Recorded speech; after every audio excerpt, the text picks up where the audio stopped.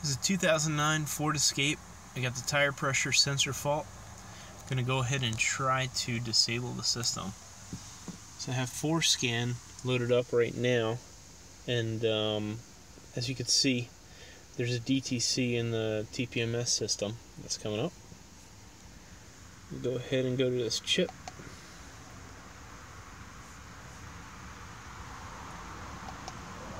Configuration and programming.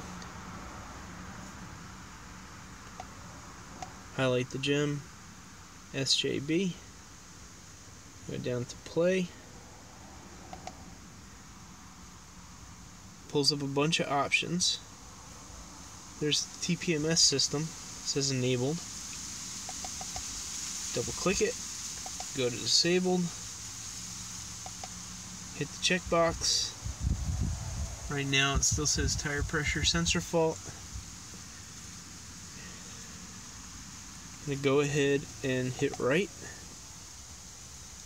confirm the changes, OK. Program successfully, please cycle the ignition. And look at that.